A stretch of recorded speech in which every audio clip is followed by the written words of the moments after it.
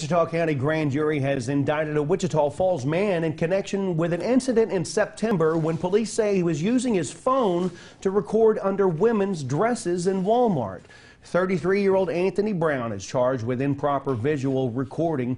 Police say a security officer at Walmart on Lawrence Road told them that he'd been observing a man in the store using his phone to record inappropriate video of women.